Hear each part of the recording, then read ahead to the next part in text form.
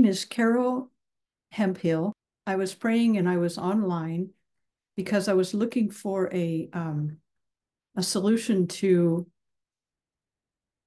I had been having vertigo and I'd been having congestion in my upper head, kind of. I was clearing my throat all the time, and I wanted to see if I could find. I think that it was caused by the COVID vaccine, which I got against my better judgment, and then realized I made a mistake. So I was looking for a some kind of a detox for the COVID vaccine. And so I was praying, and I went online, and I found this. It was Spike Shield, and so I started looking at it. It was by Dr. Glenn, and then I listened to a video of Dr. Glenn speaking about the remedy, and I was just right away I felt like you guys were my friends, or just like kindred people, you know. That we are. I just felt that way right away, and it's just wonderful. So yeah, Mhm. so thankful that I met you guys. Yeah. So let's see. You said that my eye exam everything looked excellent on it, and I have a few small cataracts, but I'm thinking they can go away, right? Yeah, cataracts are one of the hardest things to reverse uh, Uh-huh. because it's the densest protein in the body. Think Mm-hmm. of joints like joint cartilage. There's no blood vessels, but Mm-hmm. this is a protein like that, but even denser. It Mm-hmm. is living cells, and those cells that we make when we're born and when we're 10 years old and when we're 20 years old, lens continues to grow new layers and new cells.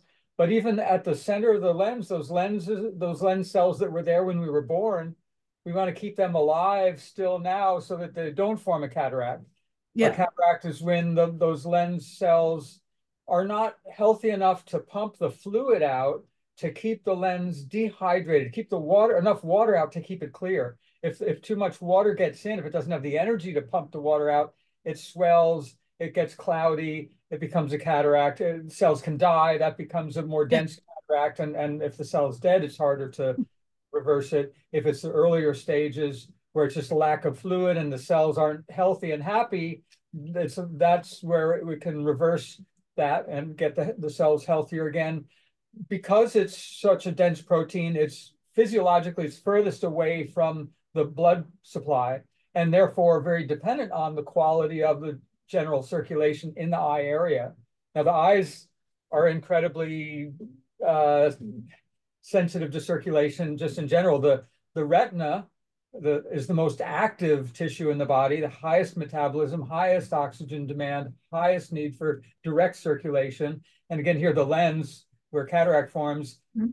the furthest from, but in both cases, they need the circulation in order to maintain health, to get oxygen and nutrients in, to get toxins out. You know, we get things like heavy metals can get into the lens and poison those enzymes that are pumping the fluids and making the energy for the cells. Cool. Get sugar in there if sugar is not regulating properly, and it can bind on to the cells and any of the tissue in the cells and cause, it's called glycation, and that's about a third of the damage in cataract is usually sugar. The other two-thirds probably mostly is oxidation, where things like heavy metals or other toxins or just lack of oxygen causes free radicals to kind of burn and break down the tissues. So it's sugar building up on the tissue and making it not work right, Mm-hmm. or Mm-hmm. electrons being stolen by oxidation and kind of burning, taking pieces off. Well, they told me 8 years ago that I had some small ones, and then 8 years later they told me they're still small, so hopefully they'll stay small. Yep, and they can. I Yeah. first found out that I had cataracts when I was in my 20s. Oh, Uh, wow. at an optometry meeting at another optometry school and was visiting, and they looked in, they said, "Oh, you have posterior polar cataracts." Oh, what's that? I hadn't even heard of that. And Wow. these are little cataracts, and they're still there, and they're stable through life in my case, probably from sensitivity to cow dairy products when I was a baby. And Yeah. the doctor back then fortunately told my parents, "Oh, you need to get him off the cow dairy and go to this farm over here and get some goat milk, and he'll do better on that. That's a smaller protein. It's easier to digest. And so, yeah, there's a number of different types of cataract and different causes. There's posterior subcapsular cataract, where it's more an accumulation of debris on the back of the surface of the lens. And I've seen that dissolve and clear off. And that's more related to like inflammation and the relationship between the immune system, which creates inflammation to try to clean out the system, and the adrenals that help to regulate that and keep the inflammation from getting out of control. Yeah. That's why we have, instead of just having an eye formula, like a lot of companies, we've got a lot of eye formulas. We've got a whole handful of different formulas for different types and aspects of cataract. We've got a whole bunch for glaucoma, a whole bunch for macular degeneration, a whole bunch that apply to dry eye, and then lots of things for other parts of the body too, because the eyes, I like to say, the eyes don't get sick on their own in the Yeah. back, Yeah. then on circulation, like we're talking about, immunity, Yeah. things like the adrenal immune relationship and the endocrine system, uh, digestion for nutrition, the detoxification organs to cleanse the tissues, the kidney, the liver. So we work with the whole person, and it's that's how we have fun. We like looking at the big picture, and we like the results that we see where people are. You do have people who reverse cataract. It's not as high a percentage of the people as we see in macular degeneration. Is probably the highest. It's like over 90%. Wow. Actually get improved eye health and improved vision, where the textbooks still today say it's irreversible. And with the standard care, it is irreversible. There are no treatments. There's nothing that you Yeah. might be able to slow it down or stabilize it. That's the best you can hope for. But there are a handful of other eye doctors around the country, ophthalmologists, optometrists, one acupuncturist that I know of who's doing really focusing on eye disease, and they're all seeing that what we see is that it's reversible, but you have to work with the whole person.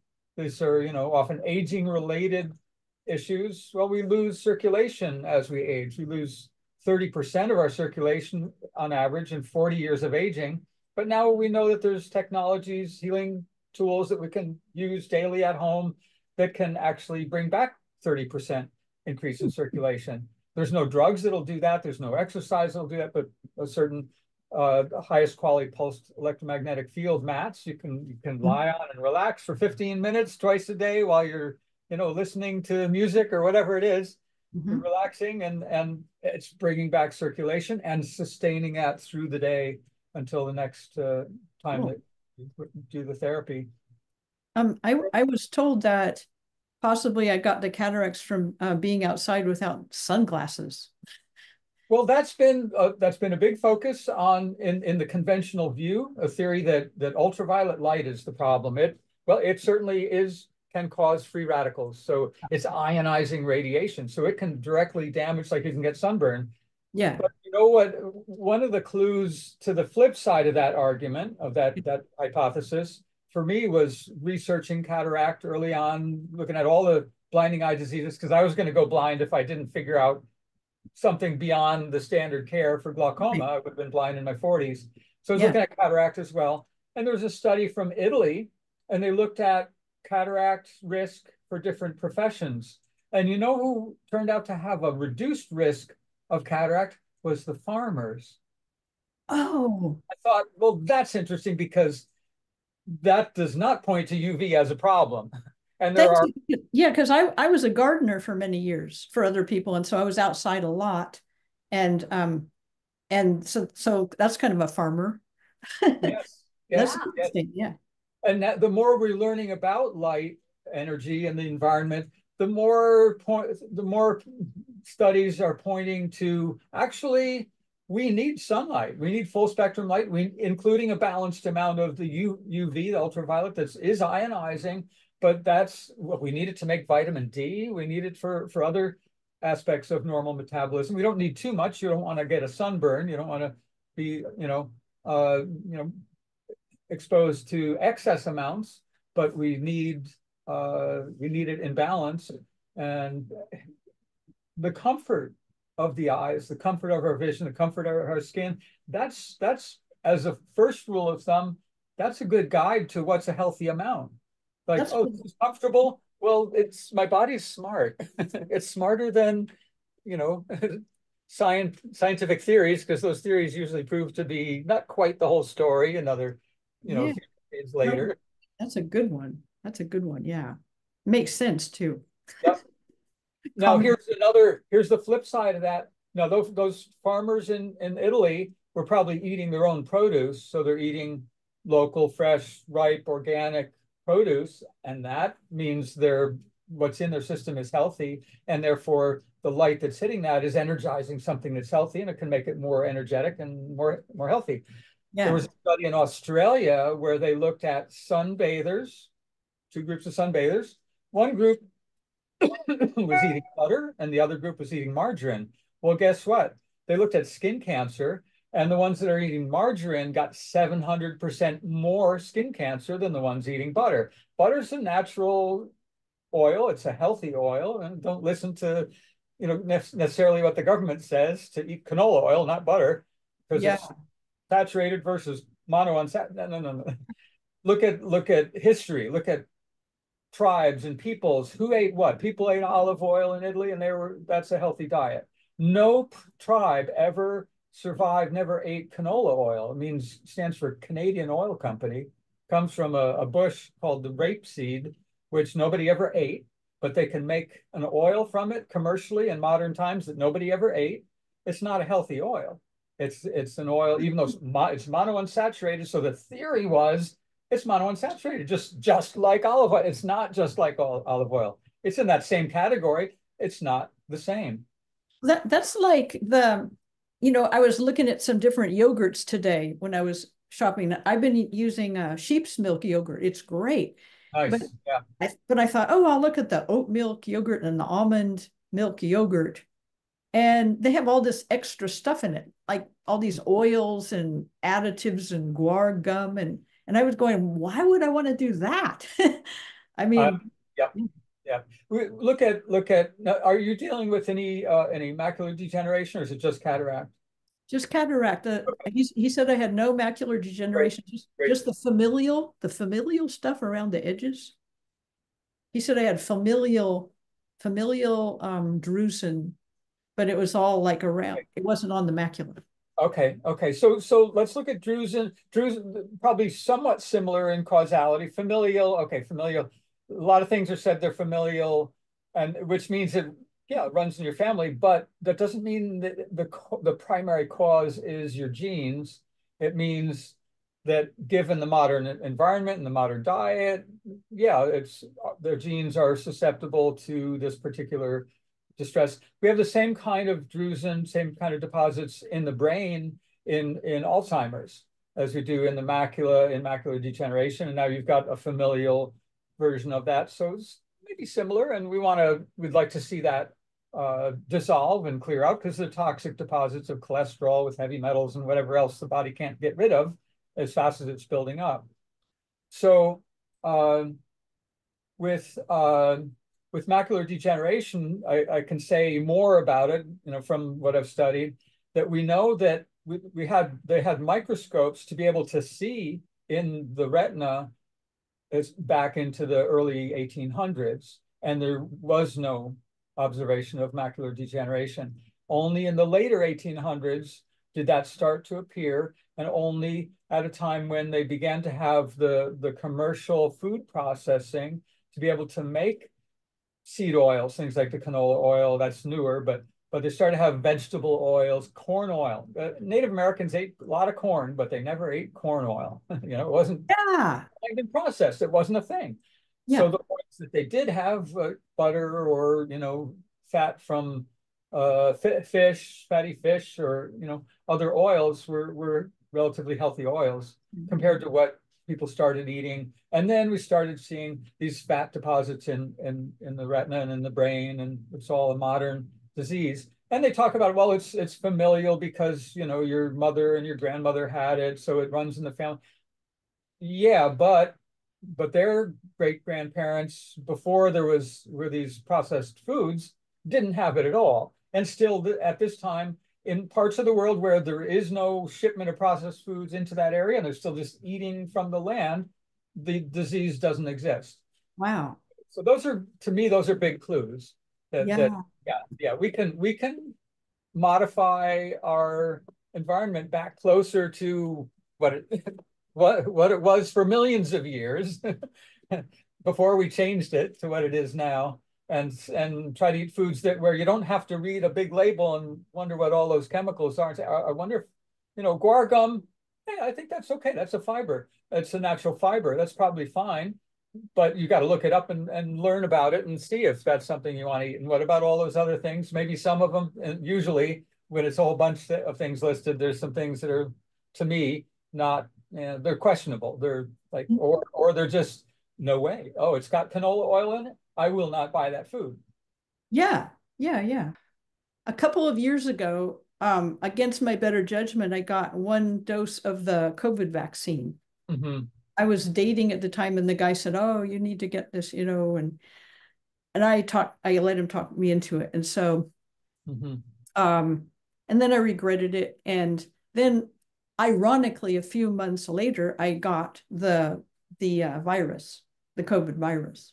Yeah, and we know now from the research, it actually made us more, if we got the vaccine, it didn't prevent us from getting it or from transmitting it, which is what they all, sold Right. it Thank based you. on. It actually increased susceptibility. And there was a study early on that I saw that showed that in the Navy, they found that the Navy personnel who had had the flu vaccine the previous summer were actually at increased risk for getting COVID symptoms and infection. So and that's, to me, that's, it's a whole, I put it in the basket of vaccines in general are toxic. They overstimulate the immune system. They make us super, supposedly prepared for that one stress, and they make us adapt and lose our flexibility to be able to adapt to other stresses, and often make us even more at risk for the thing that is Right. supposedly preventing. Yeah. So I knew that I wasn't going to get it. I knew that. I was like dead set against it. And then somehow or other, just from all the craziness that was going on at the It time, was nuts. Yeah. my friend, he's going, "Oh," and everybody in my family, they were going, "Oh, you need to go get." So I Yeah. felt very pressured, and I went and got one dose of it and never went back. But anyway, so a few months after that, I actually got the virus. And Mm-hmm. I actually lost my sense of taste and smell for a couple of weeks, which was not fun at all. Right. Yeah. And anyway, then I noticed that ever since then, that point, I had this congestion that was up in my head area. I was clearing my throat all the time. And I also was getting this vertigo. And not like extreme vertigo where the room was spinning, but just feeling really off balance and like disoriented. So I was thinking that it was linked to the vaccine or or the virus. So Yeah, and I a lot of people are describing long COVID yeah, or right, post-vax right. symptoms, very similar. We developed a formula called Spike Shield. That Yeah. Oh, Carol's oh been taking it. you're taking it. Okay, That's what the good. story is Yeah, about. yeah, yeah, So yeah. that's what started my whole story was Mhm. so I knew that people were getting vestibular neuritis, which I thought maybe I had, and from the vaccine or getting the virus. So I was praying, and I was online, and I was praying for some way to detoxify from both of those things from the vaccine. Yep. And then I just stumbled on Spike Shield, and I went Spike Shield, and then I was looking up. Okay, it's made by Dr. Glen Swartwout, and so then I watched a video of Glenn, of you talking about that remedy. I think it was at a church, and Yep. you were doing this, and I watched the whole thing, and I was just amazed because I felt like you were really authentic and really had a lot of humility and like so much knowledge about healing. And I was just like, yes, this is what I'm looking for. I was Nice. just really thankful. So then I ordered some of the Spike Shield, and I started taking it. And actually within a month or two, I did see an improvement in the vertigo. Right. I still had the congestion, but the vertigo was better. So the vertigo to me suggests a decrease in the circulation to the head, which, like we're saying, for the eyes, for cataract prevention, Right. basic for every function. Yeah. Whereas the congestion, like mucus kind of congestion, is more of an elimination symptom. It's something coming out, which we look at that as not necessarily, it's uncomfortable, it's it's annoying, but it's an elimination. So your body is cleansing, it's getting something out that it needs to get out. Um, so to give an example of sort of why that's not all bad is if you suppress that, like with sinus congestion, people will take whatever Afrin or some kind of decongestant spray, antihistamine type of thing. Well, people who do that for sinus, whether it's allergy or other congestion, they wind up having increased risk for cancer in the sinuses, but also for cancer in the brain. So it's coming out of the head, it's cleaning the head area, the brain's right next door to it, and the eyes are surrounded by sinuses, so it'd be similar for the eyes. Yeah. So do we really want to, dry up our drippy nose so we can go back to work and not drip on our paper or on our keyboard or something at work? Yeah. Or maybe we can find a better way, because we can reduce symptoms by supporting the immune system, which is creating that cleansing effect, Yeah. supporting it to get the job done more efficiently. One of my first mentor, naturopath, who was head of the board of directors at the school up in Toronto, and he saved my life. He put me on the right path to save my vision and save my life. And one of the things that he said is where the symptom is often at the opposite end of the body of where the cause is. It's the drippy nose or the congestion in the sinuses may be a sort of like the release valve, the overflow valve for stress in the kidneys. The kidneys are having a hard time cleansing the blood, getting it all out. So some of it is still in the tissues, and the immune system says, we can break some of this down locally here and get it out through the mucous membranes. Cool. So if we help the kidneys, that can help the congestion. So we can relieve the congestion by suppressing the cleansing, push the toxins in deeper, have deeper, worse problems in the future. Even aspirin, there's studies on aspirin with headache that show that it increases the chance of having a headache tomorrow and the next day and next week and next month and next year. And so it's great for aspirin sales because it pushes the headache into the future when the body gets strong enough to try to clean out that tissue again, because the immune system makes inflammation to dissolve, to turn like gelatin into solution, to make it inflamed, to swell it, to make it more of to dissolve whatever's there so it can flow out, and then it can go back to a gel form of healthy tissue versus forcing it with a antihistamine or aspirin or NSAID or steroids, forcing it into an alkaline state where it forms a gel with, now the toxin is still there, plus the drug is there. So now you've got a new disease, which is a toxin, a drug. Yeah. And actually that's the actual meaning of the type of medicine that dominates today, called allopathic medicine. Allo means different, pathic, disease. They treat a disease with a different disease, which is a drug, because it manages the symptoms. They don't call it healing, they don't call it curing, they call it managing the symptoms of disease. Wow. Yeah. Well, my mother used to do this thing if I was getting a cold or a fever or something, or she used to feel behind my ears to see if it was sore back there. Mm-hmm. And so I was also noticing that it was sore back there. And since I've been using these remedies, I don't have that anymore. Okay. Wonderful. Yep. Yeah. So decreased inflammation, which is a key to almost every disease process. But again, it's also a key to cleansing, and it's produced by the immune system. But if it's effective, then it doesn't become chronic and it doesn't get out of control and do damage.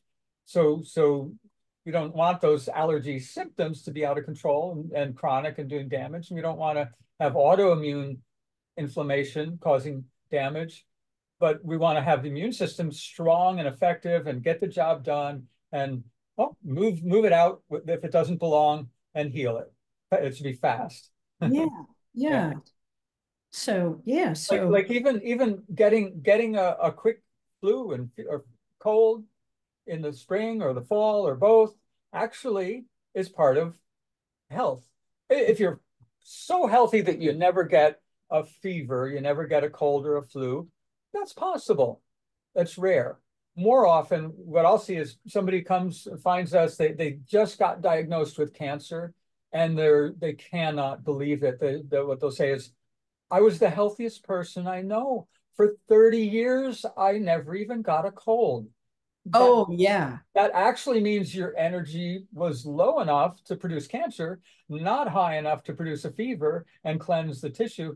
When we have a stomach flu, it Yeah. doesn't just clean out the virus that triggered the stomach flu, it cleans out everything in the stomach, all the toxins. It's a general cleansing effect. And that's why they're using now, well, we can use saunas to cleanse the body. They're Yeah. using hyperthermia of the whole body or localized on an area where a tumor is to help the body heal it. In every case of spontaneous remission, where cancer is healed in 3 days, typically with a high fever, and there's a bacterial infection going on. Now, if most people in our culture have some cancer and eventually half of them will get diagnosed,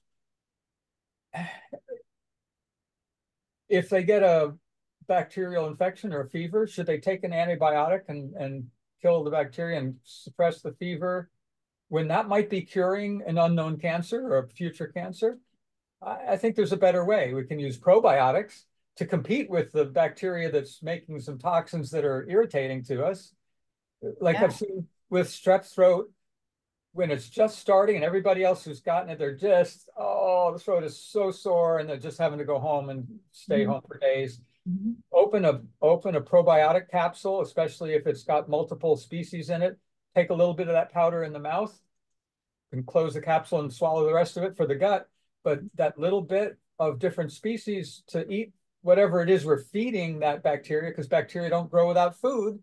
You know, if we want to diagnose it, you got to take a swab and take a sample, and you have to put it in a petri dish that's designed to grow bacteria. It Hmm. won't grow in a petri dish that's designed for viruses. That needs attenuated cells. Bacteria need their food. Different petri dish will grow a fungus. Hmm. Uh, so that's what we call terrain, the whole science of what I call the phases of healing. Low energy terrain is where viruses can grow and degenerative disease and cancer. That's a low energy state. A virus can't even move. It has no moving parts to swim. It's attracted magnetically to a cell that has no energy or very low energy. And then the cell reproduces it. So it takes that toxic DNA or RNA, makes more nucleic acids and excretes them. Well, there's a whole other view of that that says, wait a minute, maybe that's part of how the cell gets rid of toxic DNA. What's toxic to the DNA? Well, heavy metals are attracted to the DNA and they accumulate. So if we have a virus, a cold virus, a flu virus, those are common ones that body can use to cleanse whatever tissue it is, a head cold or a stomach flu, or we're cleaning out our cells and preventing the heavy metals being in the nucleus of the cell that, that interfere with metabolism. Cool. Yeah. Well, so the rest of the story is that I took the spike protein for a while, and then I decided, just a month or so ago, to do the biofield analysis with you. And so you did that, and I did the voice thing. And then after being on the remedies for about a month, I've been on them for a month and 10 days now, and I don't have that congestion anymore. And I rarely have any kind of sense of a vertigo. Nice. That's fantastic. Yeah, I mean, just after a month, Wow, that's I'm really not quick. clearing my throat all the time, it's great. And what Good else? for it. Oh, I'm also getting compliments on my skin, which, I didn't get before. People are saying, wow, your skin looks really nice. You look like you can't be more than 60. So I'm like, Mhm. okay, that's cool. Thank And you. yeah. And what else? Oh, yeah. And also, I feel this more like kind of on a low burn, I just feel this stable, constant energy, which is really nice. It's not too much. It's not over the top. It's just there.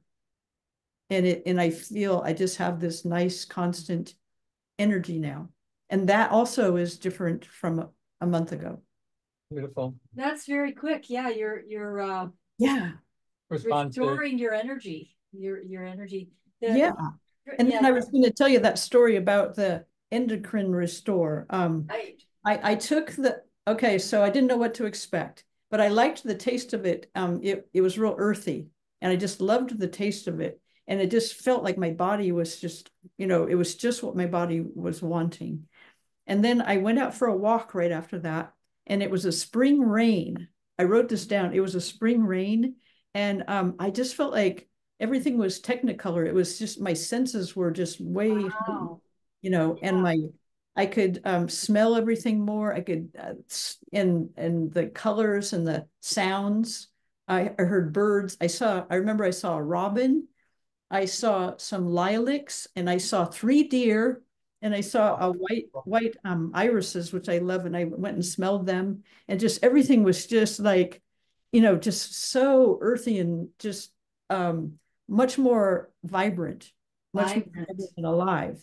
And just from taking that first dose of that's really spectacular. It makes me think of the saying, as above, so below, or as, our sensorium is us. Everything you see, that image is being created by your spirit in your brain, projected out into space, which is your space of your spirit, your sensorium. So it's becoming more alive out there because you're more alive internally.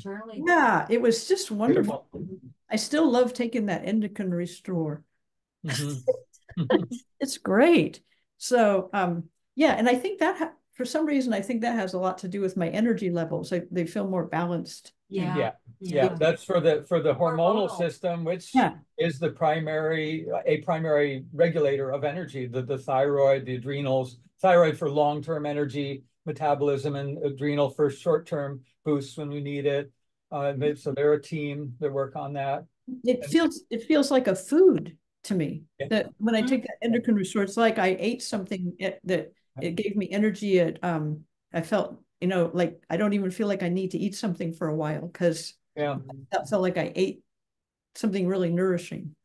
That's a beautiful description. The whole approach if you look at the dosages, there are hormones in there, natural hormones the body makes, and we're giving them the biggest amount is very small amount, but the biggest amount we can give before the body says, oh, well, that's already there, I don't need to make it. So we're not suppressing the body by substituting, by saying, here's all the hormones, like a typical hormone therapy is substitution therapy. Here's your hormone pill. No, these are very small amounts, enough to wake that system up and say, it gets the message, the signal, it wakes up those pathways and say, oh yeah, but not so much that it says we don't need to make that. So it's like brings it back to life. Wow. Very nourishing. It's a perfect description. Oh, thank you. Yeah, it was. And so, yeah. Oh, I also wanted to say that I love that you guys like Tolkien's Lord of the Rings, because that's yes, my favorite all-time books, and I just love the whole mythology of that. I that's kind of like my personal mythology. I love it. So that was another reason I felt a kinship with you guys. Yeah, that's a real kinship. I can relate for sure. Yeah. I do this myself. I also was excited. Like I said, I wanted to do it because other people's things that they said really helped me a lot, and I appreciate it a lot. And seeing you guys, seeing Glenn do a video, and seeing Dr. Glenn, and then these other people. Like one of them, I think one of the first ones I looked at was David Wygant, and nice. Yeah, I liked his thing too. There's things in healing that are hard, so, sometimes cleansing processes can be uncomfortable. Yeah. Give you a great example how if we understand it, if we can bring meaning to the process, that can help so much if we're suffering, I had a young man who was having severe panic attacks, and we tested him and we found, underlying it all was his kidneys were toxic and they really needed to cleanse, which needed some inflammation, some dissolving, some moving out of stuff that was there. And that's when it's on the move is when you feel it. So when he started on the program to cleanse his kidneys, he started feeling this fear, which is the emotion of the kidneys. If you look at Oriental medicine, so he's feeling this fear, this sort of not fear of something, an unformed fear, just feeling fear. And we had already told him, when you're going through anything, call us. Let's talk. We want to be there with you, for you, help you through it. Help you understand what's going on. So he got in touch and was able to review it with him. That that's the emotion, that's the feeling of the kidneys working hard, of them cleansing and detoxifying. I can relate to that because I've had a few little instances of that in the last 40 days that I've been on the remedies. There'll be like a little bit of that, and I can totally relate to that. But for me, it hasn't been for very long, and I kind of figured that it was some kind of cleansing. Yeah. So the beauty of it was he said, knowing that, I can be with that and understand that's what's happening, and I can totally do this. I can handle that. But before, in the past, if what would have happened if I felt that, I would have been afraid of that spinning into a full-blown panic attack, and the fear of the fear, I call it the spin cycle, would have put him right there. So, oh man, I've had anxiety and panic attacks. I know what that's like. Yeah. Yeah, well, that's really interesting to know because I suspect that when I was having some of those that it was some cleansing. Yeah, that is really cool.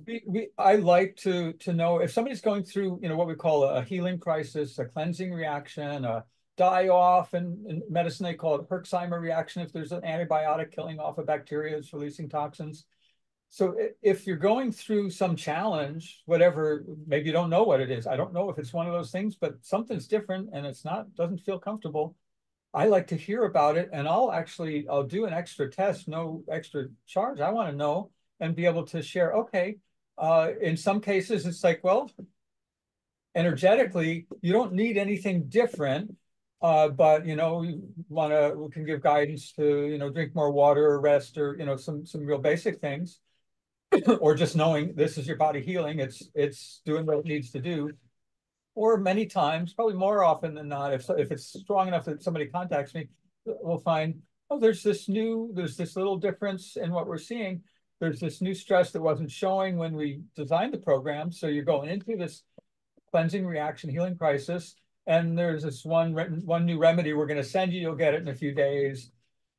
We'll start sending it to them energetically in the meantime while it's on the way. And that often, even just the testing itself is like an acupuncture treatment. It's balancing.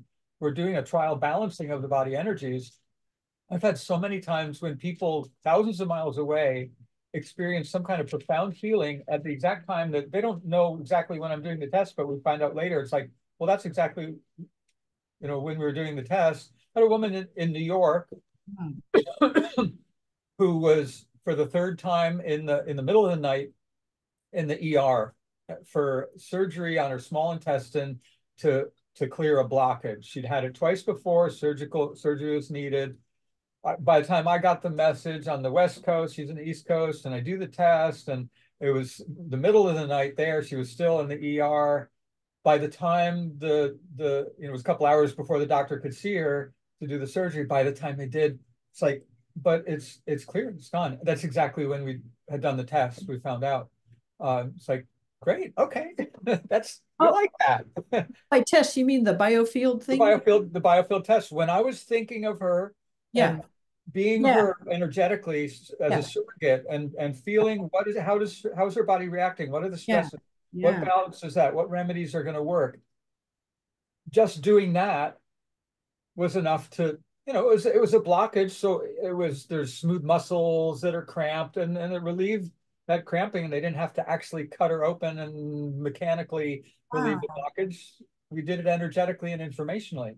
How nice! Wow, that's amazing. Yeah. Well, I will let you guys know if I have some weird thing like that happen Yeah. again. Yeah. Okay. Yeah. It'll be fun. You know, we're learning. You're learning, we're learning. Yeah. My dad told me when I finished doing research in Japan and worked with my dad for a few years in upstate New York. He was a great eye doctor. And he said, so you've got your license now, which means the states, you know, tested you and they say you know enough to start practicing. It doesn't mean you know everything.